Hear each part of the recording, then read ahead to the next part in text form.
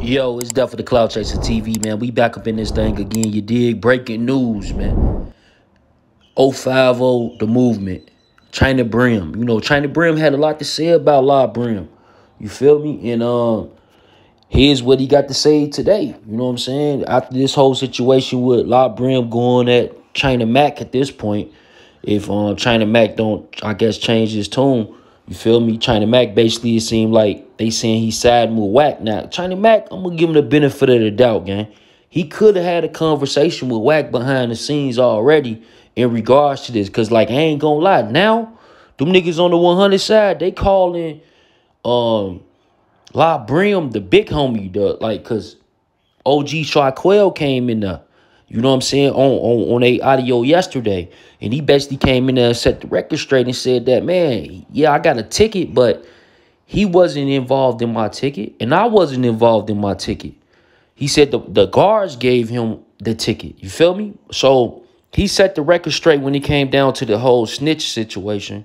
And now today, bro, like right now, they going crazy on like Corey King, Shy 120, you know, Mano, Max B. The list goes on, bro. It's a whole bunch of New York going on when it come to Whack 100. I don't know if he feeling some type of way.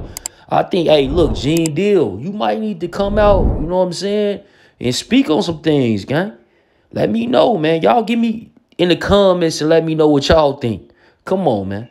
But it's definitely the Cloud Chaser TV. Let me tell y'all what he's saying. He basically saying no matter what me and my brother have disagreements on, I forever stand next to my hat, right or wrong, when it comes to the other side, at China Mac. He says, at La Brim, the pilot still remains culture vulture.